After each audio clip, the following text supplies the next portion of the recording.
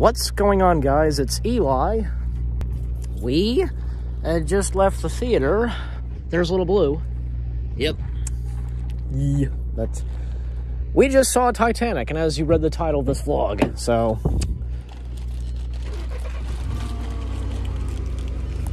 So, get a few things out of my pocket. Oh.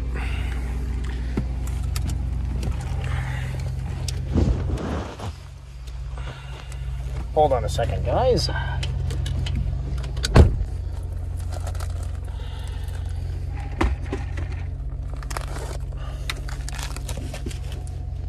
Oh, wait a minute. Wait, is there anything empty? Like, you know? Yeah, go ahead. All right. Actually, I need a few things out of the trunk. Just get the ear plugs.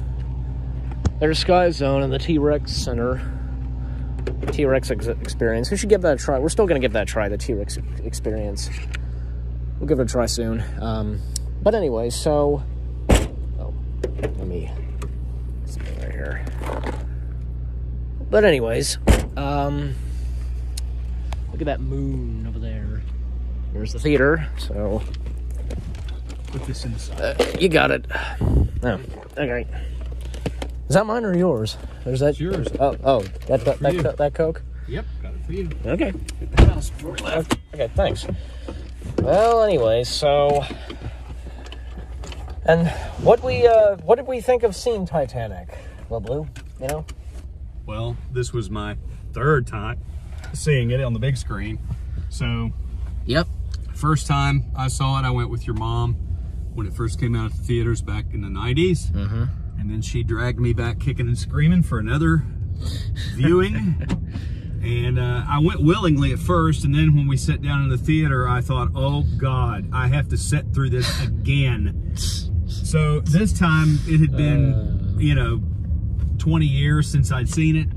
So this time it was a little bit different. It was, it was just a better movie this time for some reason. I guess it's just because I'm older now. Yeah. And there you go. You know, so it's a good movie. It's, you know, it's got its, for me, it's got its eye-rolling moments because, you know me, I like Star Wars and Marvel and, you know, anything. Star Trek. Disney. Yeah, Disney.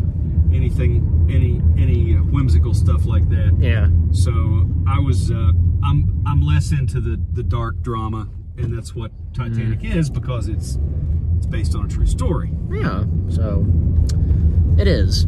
So, and it's still pretty good. It's still a good film, you know. It's a very good film. James Cameron directing and Leonardo DiCaprio and Kate Winslet in the film, you know. Did a very good job. And Bill Paxton and all the others. So the late Bill Paxton. That's right. Yeah, yeah. Sat there watching him and thinking that, you know, he just passed away last year. No, it was like 2 years ago. 2 years ago. I think it was 2000. No, it was around 2016. So. Yeah, it's really sad. I know. Nice guy and a great actor. Yeah, yeah, he was. Mm-hmm. So yeah, and what about you guys? Like, what do you think? Like, you enjoyed, you like Titanic and such? All that? Just leave some comments down below about that. In fact, I will go ahead and say this. You know that there's a thing for Flashback Cinema. You can do requests. Like, if there's a certain film you want to see, you know, whatever, you can put it in there. And that's really cool they do that, you know? Yep. Yeah. And me and Little Blue, we have our requests. We know the movies we want to see. What's your request for? The Right Stuff. The Right Stuff? Yep, my favorite movie of all time. I was gonna say, for those of you that don't know, The Right Stuff, you guys know that film with the astronauts and such. It's Little Blue's favorite movie. It is. It has, it's... Of course, it is based off of a true story, so... It highlights General Chuck Yeager's breaking the sound barrier, and which, whether you know or not, Chuck Yeager is from Lincoln County. Yeah. Down in Hamlin, West Virginia. Uh-huh. And Chuck Yeager makes a cameo in the film, does he? He does make a cameo in the film. Mm-hmm. And he was not selected for the astronaut corps, and he was probably the most qualified. But he was not selected because he did not go to college. Can't say anything, guys. College graduates. So, as a consequence, throughout the years, there was a lot of resentment between the astronauts and, well, I'll say this, between Chuck Yeager and NASA, put it that way. not good stuff going on, you know, with them. Well, you know, I don't blame him for feeling slighted, because I'm sure he did. You know, he was a superior pilot, test pilot. He literally did have the right stuff. Yeah. And he should have been an astronaut, but it didn't happen. Entitled. So the astronauts, the movie follows the Mercury program, the original 7 astronauts, and the first flights in space, and just shows you how pioneered they were, and yeah. Anyway, take that down, because there's a police officer following, and people, they couldn't see you. Understood. It was dark. It was actually pitch dark when we were down on that road. But anyway, that's it's a good movie. It's a great movie. I mean, it won. It almost won Best Picture. It was nominated. I mean, it was nominated for Best Picture. It was nominated for so many Oscars, and it won so many Oscars, and it was pathetic. It was like the Oscar-winningest movie that year, and I never saw it on the big screen. I've seen it probably, I'm not kidding you, I've probably seen it 25 or 30 times on VHS, Blu-ray, on TV, and on. Like everybody sit down, and if you catch it on it somewhere, if any network's playing it, you just leave it on there. Oh yeah, and it's a very long movie. It's over 3 hours long. It came on. Just like how Titanic is. It came on HBO, and when it was featured on HBO, they literally had an intermission on HBO. I'm not kidding you. They had like a 5-minute intermission. If they show this, I assume so. Probably they did it in theaters. They would have intermission, you know. If they didn't do Titanic, they wouldn't do that. I need to. Yeah, they didn't. Yeah, the Titanic didn't have that.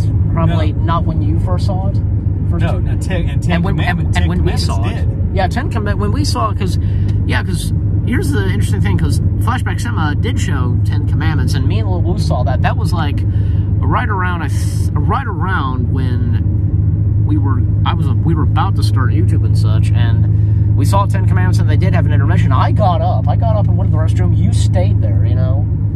Right.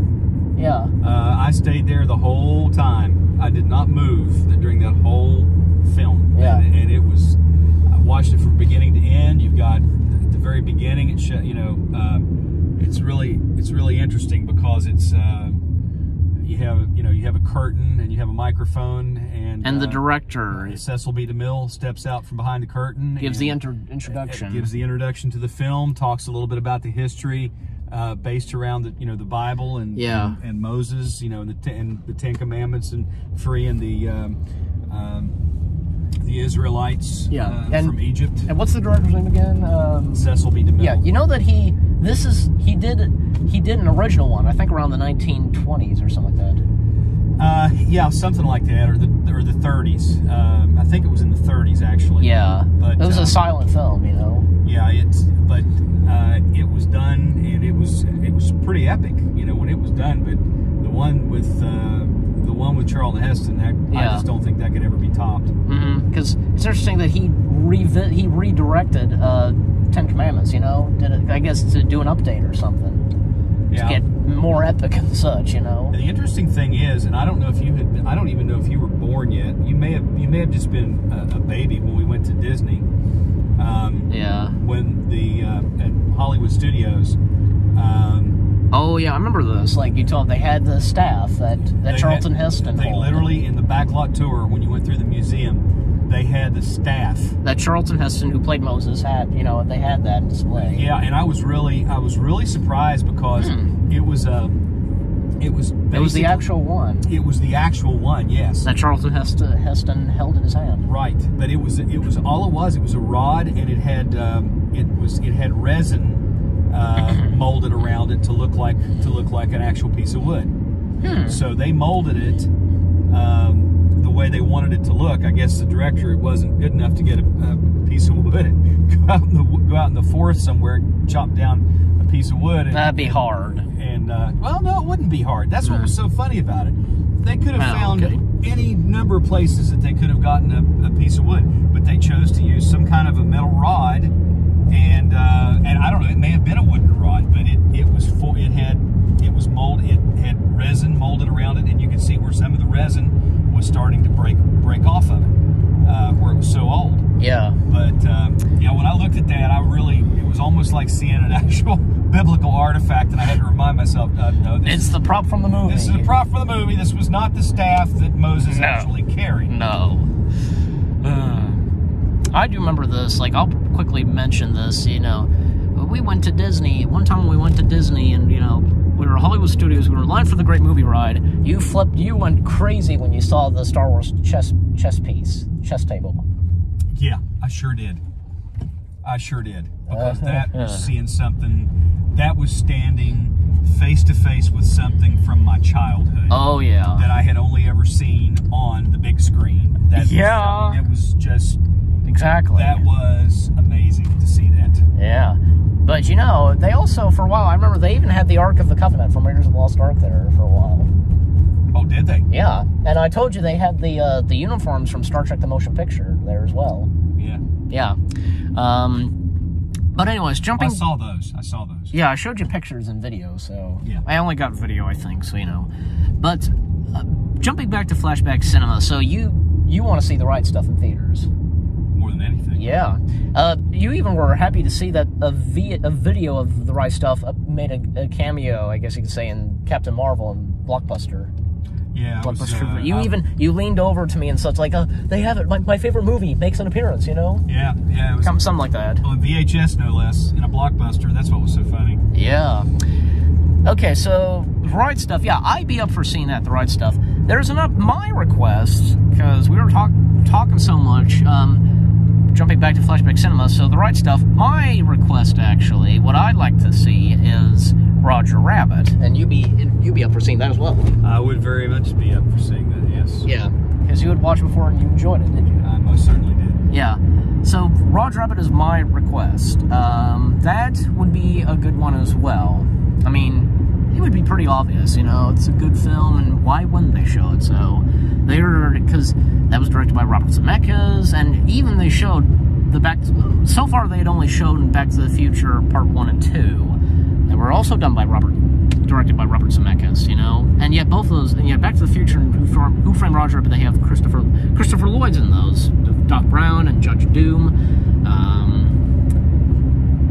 etc. So, and of course, actually, the music from Back to the Future and Roger Rabbit, Alan Silvestri. So, but I would be, yeah, Roger Rabbit is my request. You know, who doesn't love Roger Rabbit? I do. I think it would be really awesome to see that on the big screen, you know. And, also, because, like, okay, like, you guys let us know in the leave some comments down below what you think of my request for what Flashback Cinema should show Roger Rabbit, and what you think of Little Blue's request, which is the right stuff. So, because those are pretty good choices we have, you know, for requests. Yeah. Yeah, so, but you guys let us know. Leave some comments down below what you think, you know. Because again, we definitely go see those movies. Definitely. Definitely would. Yep. So, anyways, so I think we pretty much covered everything. So, but once again, seeing Titanic was really fun. It's a good film and such. And again, you guys let us know what you think. Leave comments down below, as I said, about Titanic, what you think of it, etc. And again, you enjoyed it? Enjoyed it. Good. Alright guys, so with all that said, again, leave some comments down below about Titanic, The Right Stuff, Roger Rabbit, everything that we've been talking about, what me and Little Blue have been talking about, just leave comments. So, anyways, with all that said, guys, we hope you enjoyed this vlog in one take. Anything else to say? Nothing else. You normally say bye, or off out. Oh, okay, yeah, off out, sorry. Yep. I was kind of concentrating on my driving. Okay. So, Little Blue says off out, and for me, again, we hope you enjoyed this vlog in one take, and we'll see you guys in the next video / vlog. Take care, and peace out.